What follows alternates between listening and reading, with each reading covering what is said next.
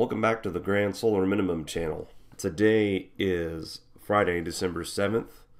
Let's take a moment to pause in remembrance of Pearl Harbor Day, as we are now December 7th, 1941, I believe was the date. Taking a look at our space weather, our solar wind conditions are sitting at a 507.1 kilometers per second with a density of 7.7. Solar wind is now increasing. We do have a small sunspot now. When this thing appeared, AR 2729, we did get a small B-class flare. Other than that, this has been pretty much a non-existent sunspot. Looking at sunspot number 17, we have 203 days without sunspots in 2018. The TCI is up a little bit too, at 38 billion watts. Taking a look at our KP indices, we're sitting at a 2, and our 24-hour max is at a 3. And if you take a look at the still image from the SDO, it looks like we have a giant coronal hole. We are expecting solar wind from this around December 9th. So a couple days, I believe that's Sunday night, maybe early Monday morning. Taking a look at SPACEWEATHERlive.com.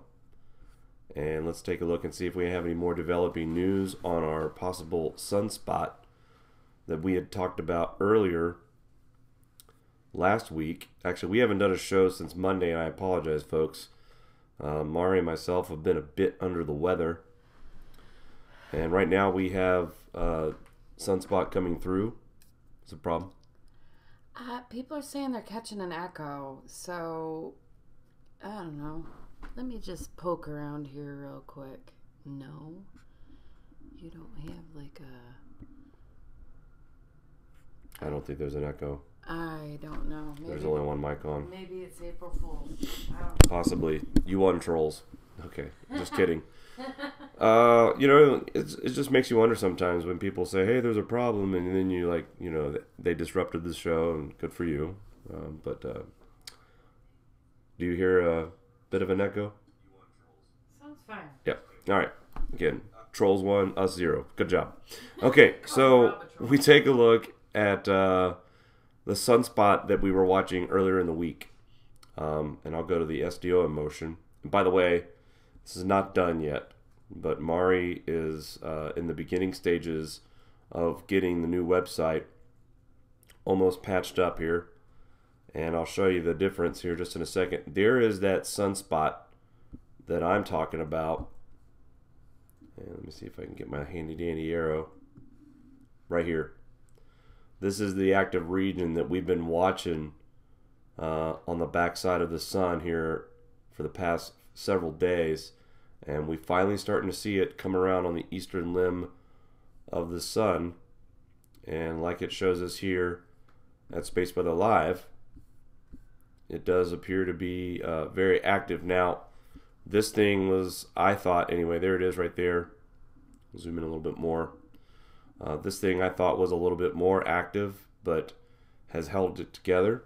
So it's possible we'll see another sunspot as AR 2729 is making its way around the bend. Let's take a look at the TSI readings for November 27th, 2018. I'm sorry, that's November 29th.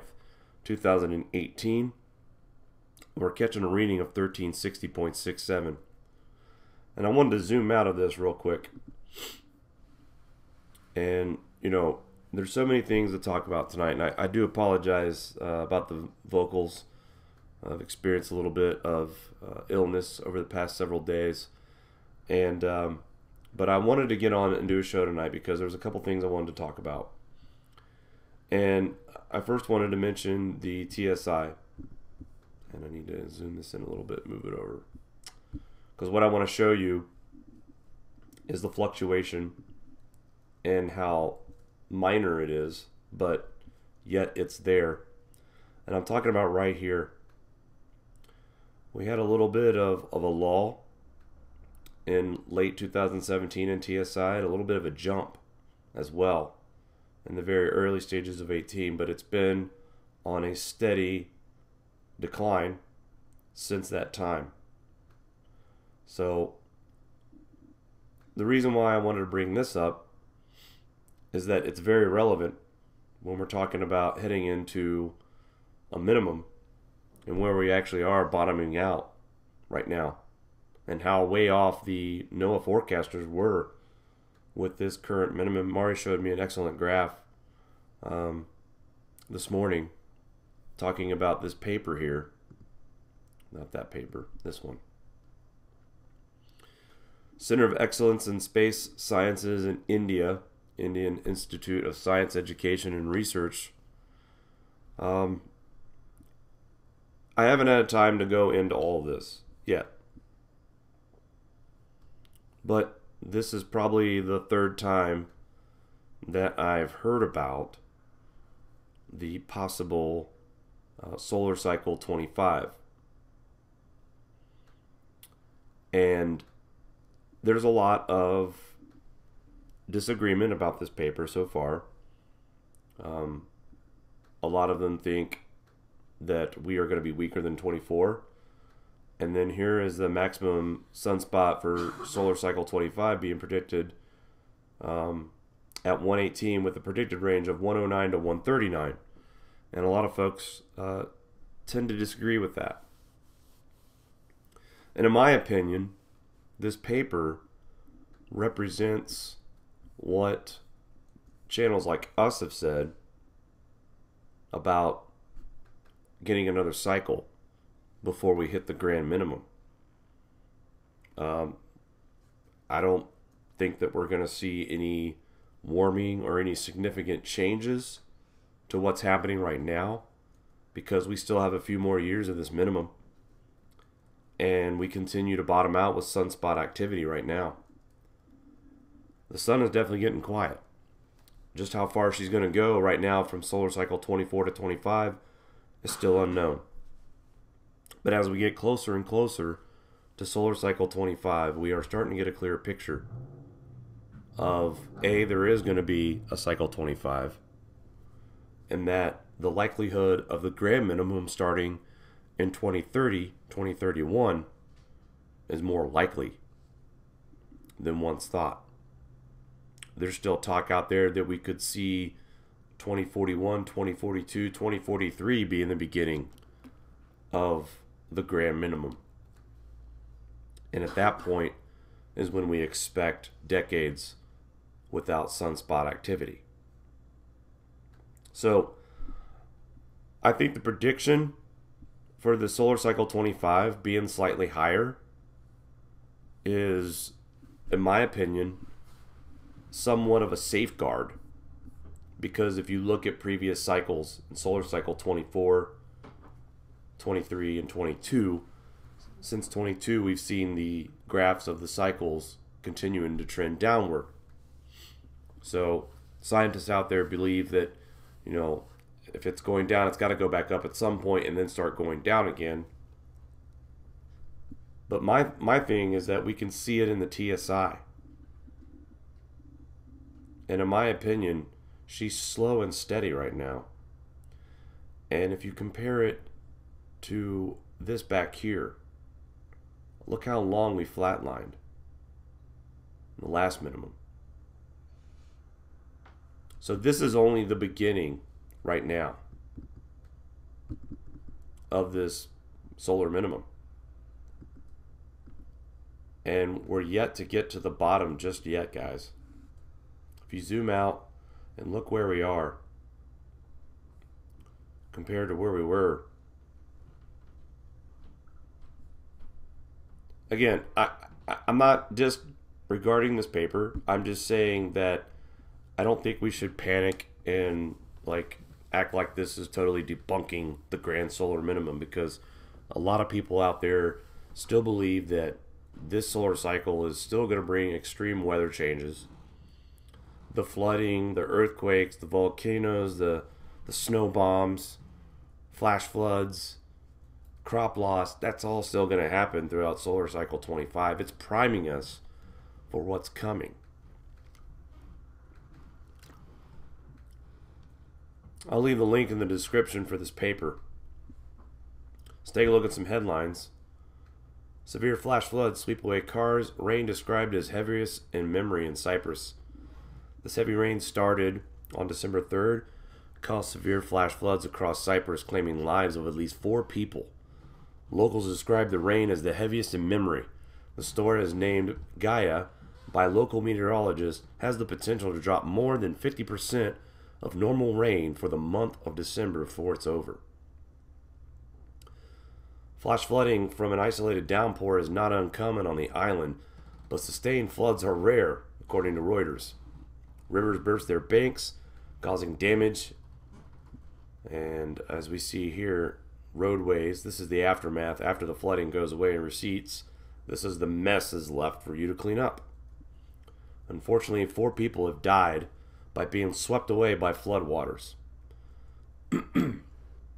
Now, what I don't get, it seems like every time we show flood footage, we've got cars trying to drive in this stuff. And then we read these awful headlines where people are losing their lives, being swept away from these flash floods that appear to be in somewhat a manageable situation to drive through. But if you continue to drive and the water gets deeper and the current gets faster, there's nothing you can do. Your car becomes a floating device.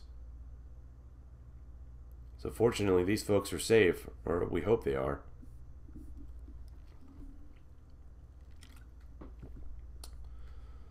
Also, while we're on the topic, we were away this week. We missed a lot of headlines. We started with the week with Alaska and the hundreds of aftershocks that we've experienced. But we had a 7.2 in Alaska. And then we see a 7.5 in New Caledonia. Tsunami waves were observed, but nothing serious. And the reason why I want to bring this up is to take a look at the earthquakes here in the last 30 days, worldwide. 4.0 or higher. Now, the earthquake total for the month is around 3,500 for the world, at 2 and higher. But at 4.0 and higher, we've had over 814 earthquakes. And recently, we've had the stronger ones. November 30th was a 7.0 in southern Alaska, 7.5 in the southeast Loyalty Islands. The 18th of November was a 6.7, and then early on, 6.7 in November, but the rest of these are in mid-November, early December of 6.0 or higher.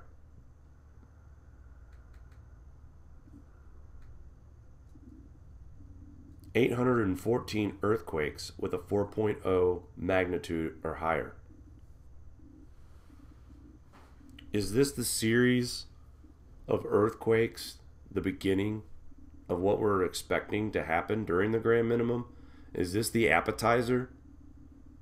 I mean, we've seen tectonic activity increase over the past couple of years. But on the scale that we're dealing with right now, I don't care if these earthquakes are in the middle of nowhere. I watched a graphic the other day for Alaska, and it shows a pin drop every time there was a earthquake, aftershock of 2.0 or higher. And it was unreal how many pins were dropping per second. I mean, Alaska literally has been carrying the world on its shoulders right now when it comes to earthquakes. That in the New Caledonia area.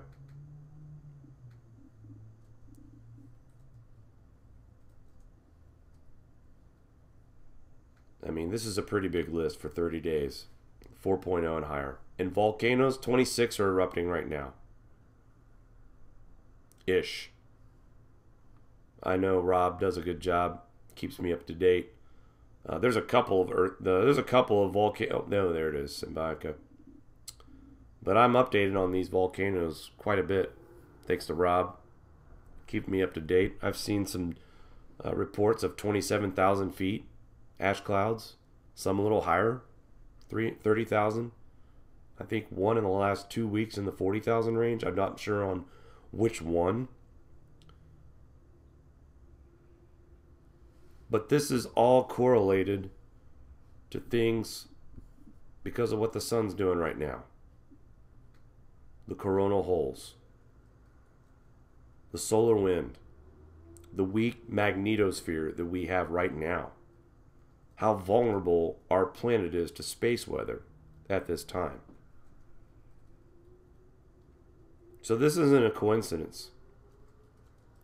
And I really am getting tired of seeing people who are trying to debunk this natural cycle that's occurring.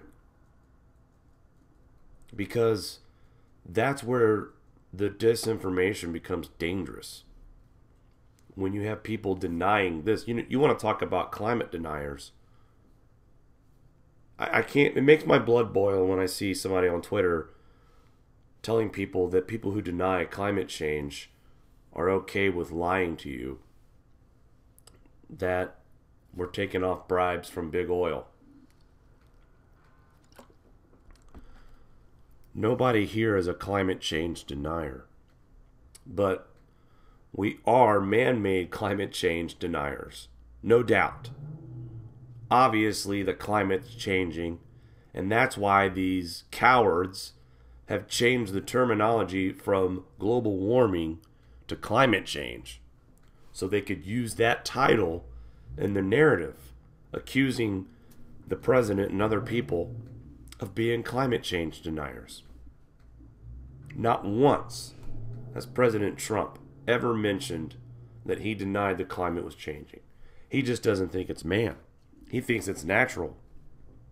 But yet, every day, I see a smart-ass comment about how the president doesn't believe in climate change, and that he is killing our planet, and that how he is not considering the future of our children and civilizations to come. That's farthest from the truth. And this isn't about politics. This isn't about supporting this guy or not. These are facts. We finally have somebody smart enough in office who's pumping the brakes on this whole global warming theory, this man-made climate change. That's all he's doing. Pumping the brakes. He's making people put on their thinking caps. Saudi Arabia, Turkey, Russia, they're all getting ready to pull out of this Paris Treaty climate thing. They're smart too. Especially Saudis. I mean, they see it firsthand. The flash floods, the rain in the deserts. So people are opening their eyes. That's why they're pulling away from this climate treaty, and the France thing, the carbon tax. Who knows what's really happening because the media is not covering it. But I've seen a lot of people trying to jump on the other narrative that this is over a carbon tax. Others are saying that this is over something much deeper than that. I think it's a mixture of both. Either way, people are starting to get smart. And nobody's denying science, because everything that we're talking about is science-based. Everything. The climate, the earthquakes, volcano eruptions, famine, crop failure. We show you the science on what happens. And the reason why I believe in the global cooling versus the global warming is when I was introduced to space weather. And that's when it clicked. When I was explained what space weather does to our planet in various cycles and how it affects our oceans, that was it. That made sense to me. How can man, even if all their emissions, the 5% emissions that controls the climate, 95% ocean, 5% is atmospheric, even if man accounted for all 5% atmospheric, how does that 5% outweigh the 95%? There is no way that atmospheric conditions drive the climate. CO2 is not adding. If anything, it's cooling. The CO2 putting particulates in the atmosphere, cloud nucleation, cooler temperatures, more TSI reflected back into space. Point blank. Not some garbage about you running your air conditioner extra this year because it was hot from global warming. And because you keep running your air conditioner, it's going to keep getting hotter. Has nothing to do with that. But enough of my rant. I just wanted to do a quick little update, little grand solar minimum science update. When we talk about earthquakes and the amount that we've seen and the frequency starting to uptick, you really starts you to make, you start thinking about the book Upheaval. And I've been mentioning that a lot lately, and I really urge people to take a look at that book. I think you're going to be a little bit more prepared for what's to come. Seeing is believing, and we're putting it right in front of you. I don't think this is biased either. You can't fudge this. This is real information. And it's all been predicted. I wanted to show this off real quick because I know a lot of you will probably agree with me, but check this out. Tuesday, December 4th. Okay? The road's fixed. Look at that.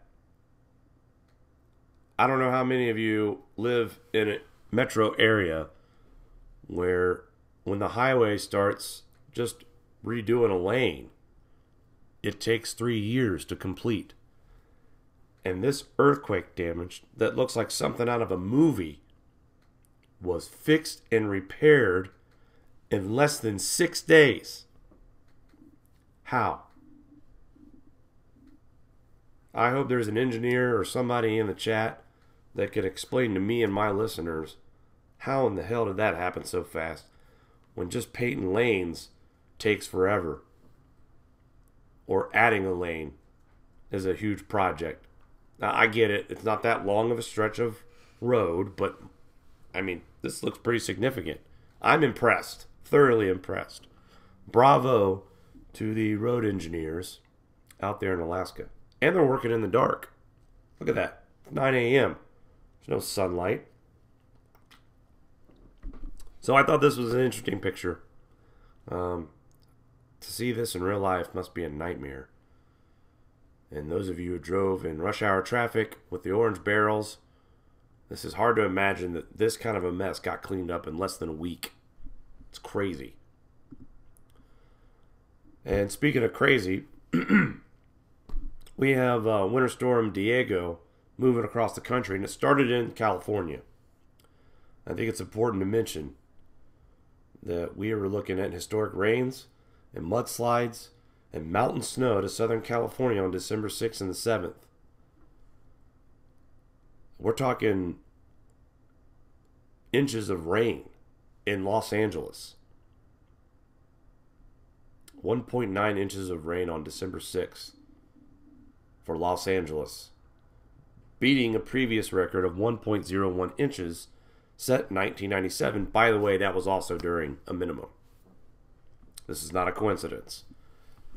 There's a pattern to this kind of weather.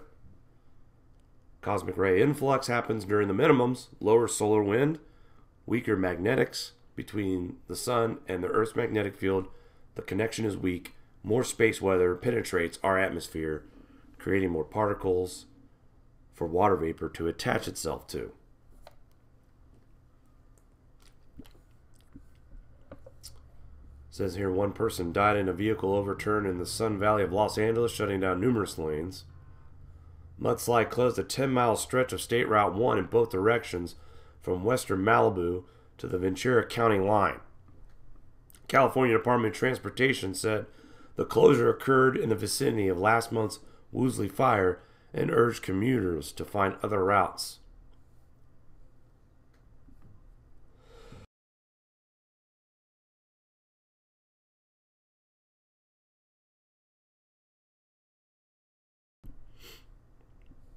So we're experiencing heavy rains, flash flooding to areas that have seen fire. I mean, look at this. My God.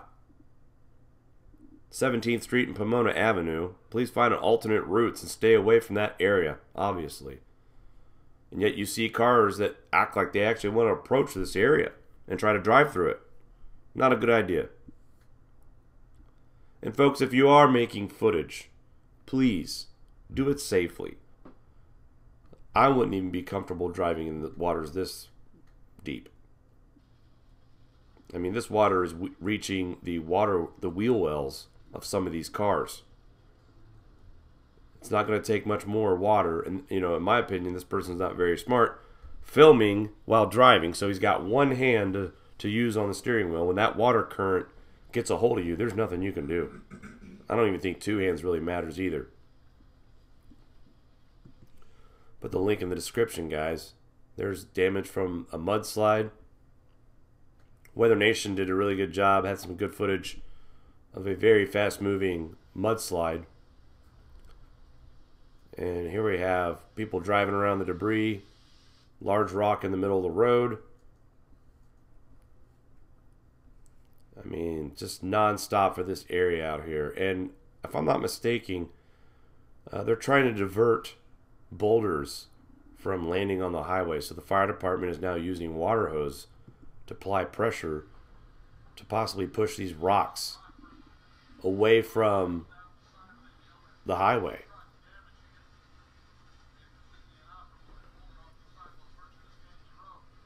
Sorry, I got the headphones on there.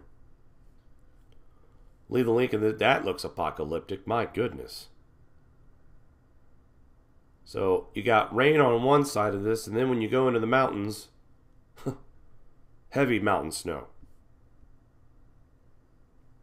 And this is not just here in California, folks. But I'm not ready to talk about snow just yet. Keep it on the rain front. By the way, let's look at the radar.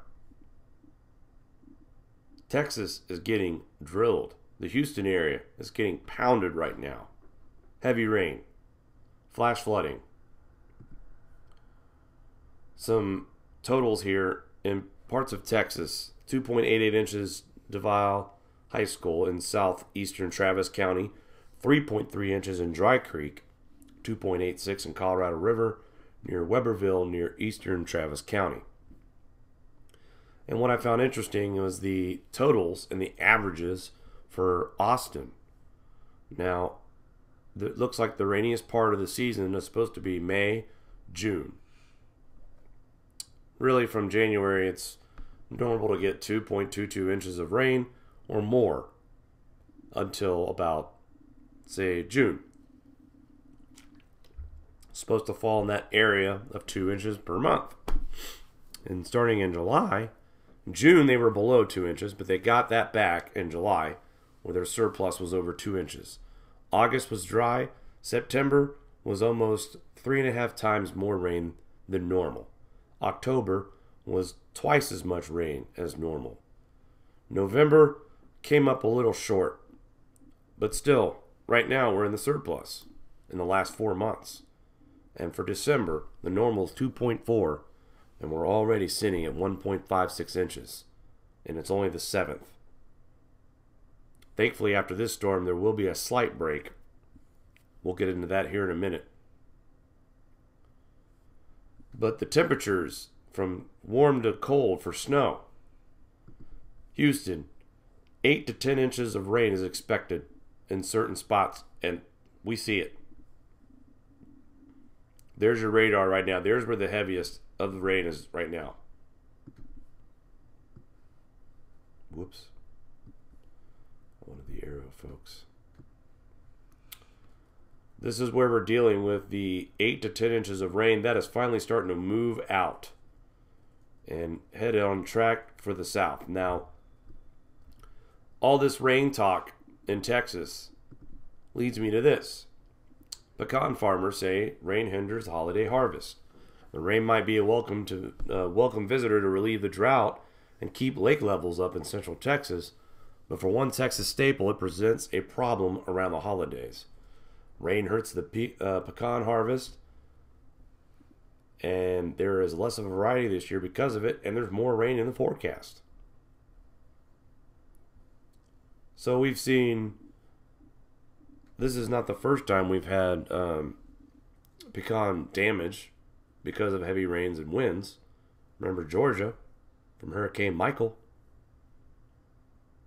Now, the good news is that we're not seeing trees being uprooted, so this is not the kind of crop loss that's going to take 15 years for these guys to recover. But enough is enough. And, you know, poor North Carolina. This is the second state of emergency that's been issued in North Carolina in the last 90 days.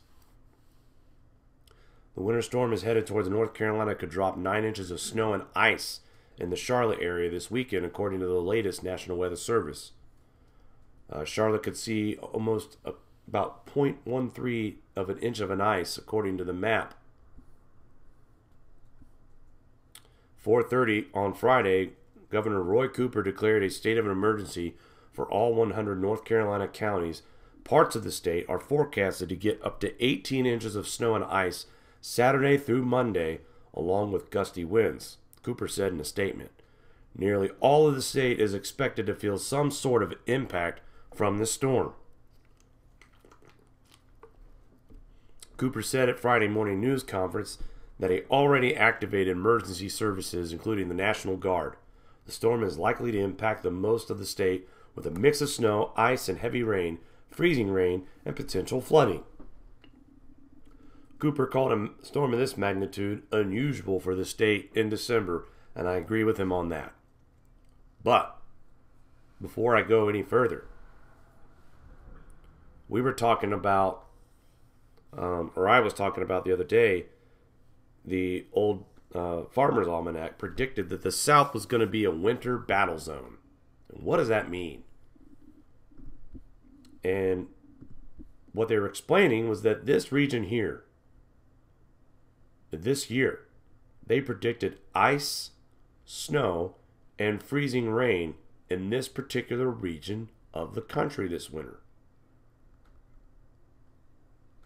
Now, call it a fluke, but that's exactly what's happening right now, because we're getting a mixed bag of every kind of precipitation from this storm. Freezing rain, ice, snow, heavy rain, leading to floods. Again, the old Farmer's Almanac was predicting this area to be the battle zone of the South for winter weather. All the way down here. And it's happening. So, people like NOAA, who predicted above average temperatures, below normal precipitation, I say bull honky on that. Let's go back to the Charlotte Observer. Cooper is warning North Carolinians that the cold temperatures could settle in after the initial rain and snow pass on Monday, creating treacherous roads for an extended period. Be prepared to stay put for a few days. When the storm rolls in, it looks like there will be a wide range of snowfall out there, he says.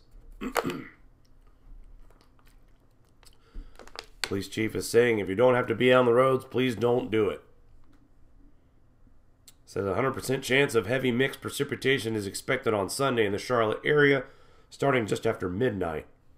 Snowfall predictions for the weekend continue to be the highest north and west of Mecklenburg County, topping out at 16 inches for Morganton, Lenoir, and Burnsville, according to the National Weather Service at 5 o'clock today.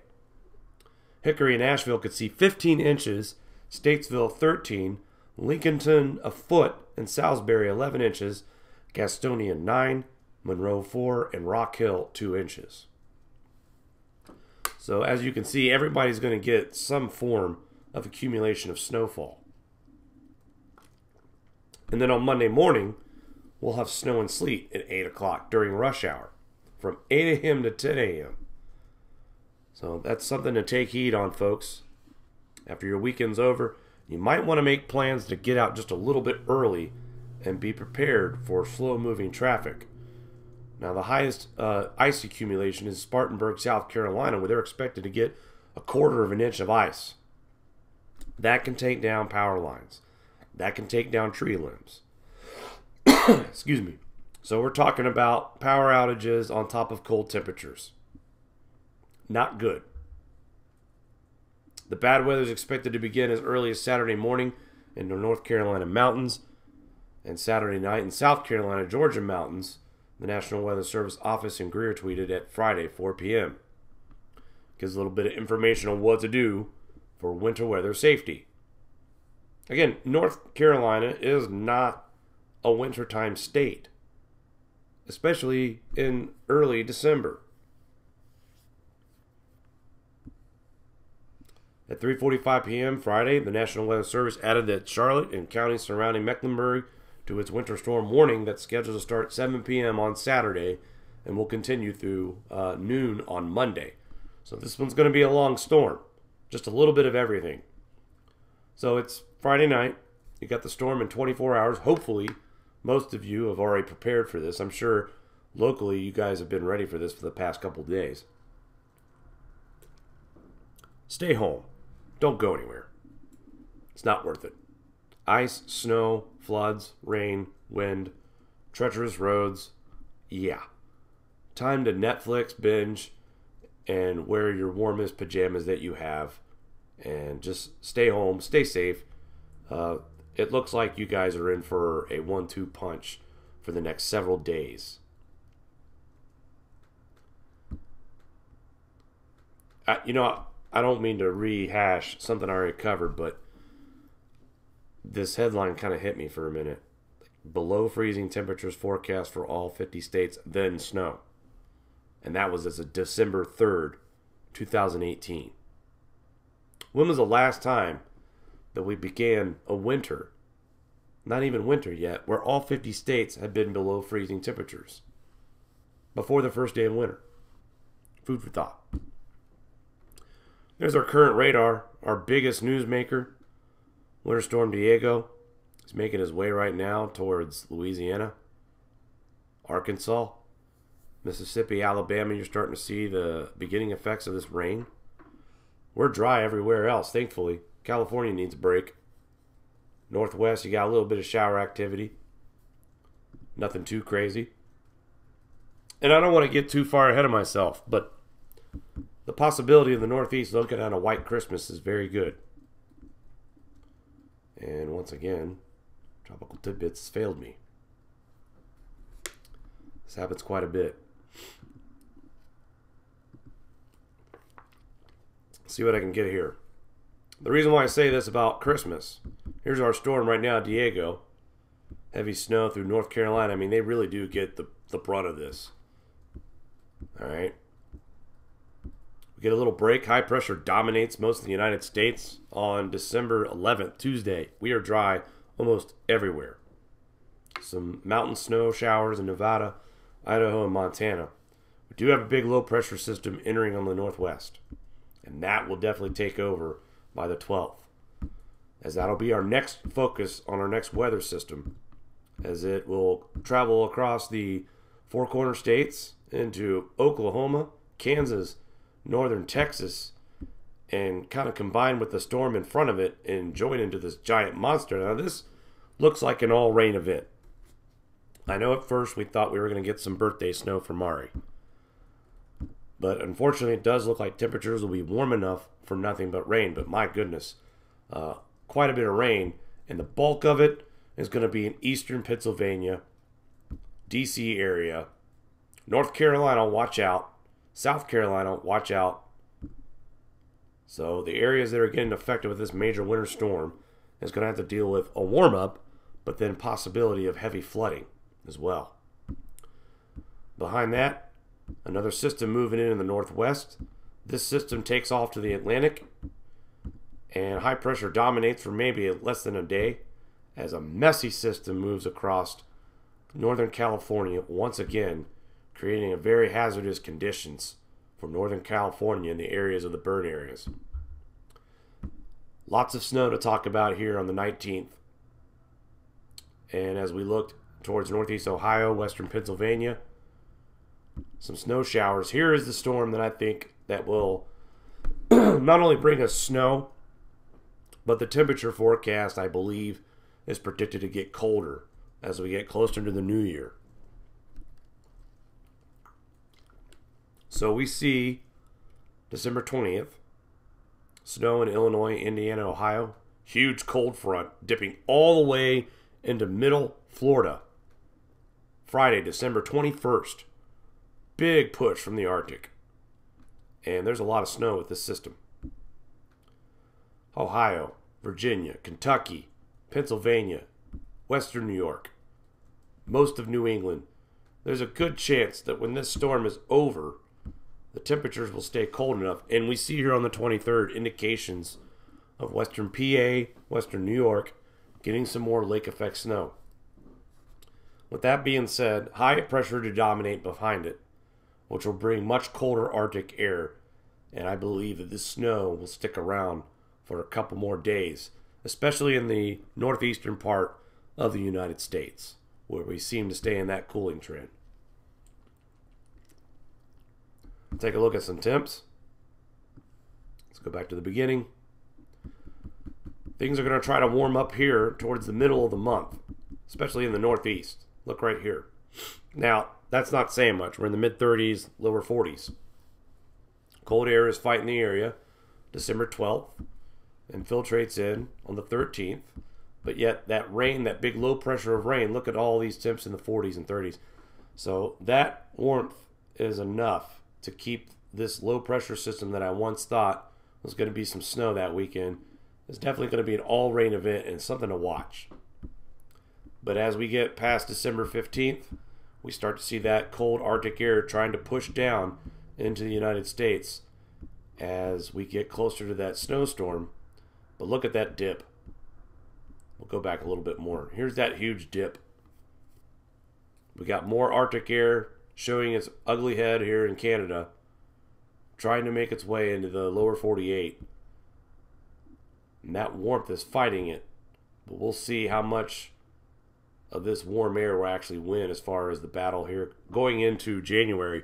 And like I said, we're talking about January possibly being a pretty cold month for the Northeast and the Midwest, Northern Plains. North Atlantic, up and down. It's been trending up. It's kind of balancing out right now, staying at about 0.167 above baseline. El Nino is beginning to drop once again, 1.041 above baseline. Still in that weak phase, but look at this. This is what I wanted to look at. Notice the 26, 27, 26. Just curious to see how much farther these temperatures could drop in this region. Good friend of mine, Starman, doesn't believe that we're going to see temperatures trending above 1 degree above baseline for very long. And I have to agree with him on that, based on the information that we've seen.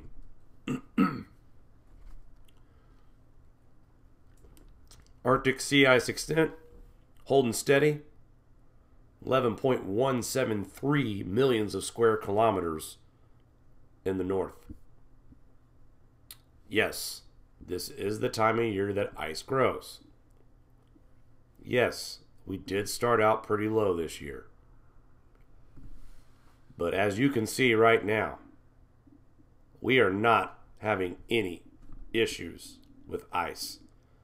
In fact, I'd like to look at last year's charts.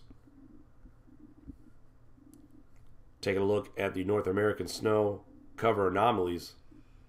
We're up quite a bit this year, folks. Look at that. These are the highest levels we've seen in North America for November. It's quite a bit. I see a trend. That snow total, it's going up. Kind of stayed put here for a little while. And that's during the 90s, late 80s. And then we really had a lack of snow between 04 and 08, right before the next minimum. The first minimum, 23 and a 24. But boy, we skyrocketed. We had an off year, 2016. A little bit warmer that year in November. I remember that. But we have skyrocketed with North America snow cover. That's undeniable. But like I said, the temperatures have been cold enough, even with the atmospheric warming that we've seen in the Arctic. We are talking about some significant ice coverage right now. Exceeding these median lines, by the way. Whether they're monthly or yearly, they're still exceeding Hudson Bay is freezing over right now. Curious to see how much colder we get as time continues to tick down. Again, this is what the old website looked like. And Mari is in the process.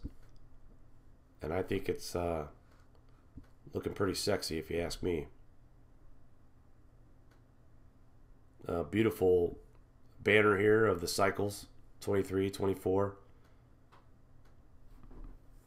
We'll let you guys know when that's all complete and finished. Mari's still working on it, but I had to do a little sneak peek because I'm proud of her.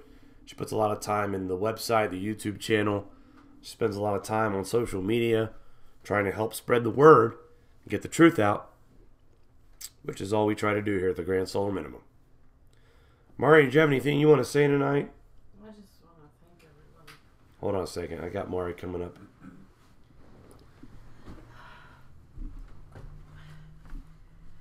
How wonderful it is to spend time with you guys in the chat. Everyone has been giving us well wishes. They hear me coughing in the background and you. So, yeah, it's been a tough one to get over. A lot of new faces, a lot of people coming back to join us every night. I just want to say thank you, thank you, thank you to all you. I'm just going to keep it short because I feel like I'm losing my voice. Yeah, me as well. And, you know, maybe while I have my voice like this, I'll do a couple of movie trailers. Take advantage of the deep voice while I can. All right, that's going to do it for us tonight, guys. We really appreciate you tuning in, the continued support of the Grand Solar Minimum channel and our website. We'll promise to have it done for you in the first of 2019 sometime. But with that being said, guys, we really appreciate your support once again. We do plan to be on the air live Sunday night at 6 p.m. Again, we'll have a show. Actually, let's say 6:30 to be on the safe side. But we will rejoin you guys live 6:30 on Sunday. And hopefully, health permitting, we get back to our regular routine. All right, guys, that's going to do it for us tonight. Thanks for tuning in, and we will talk soon.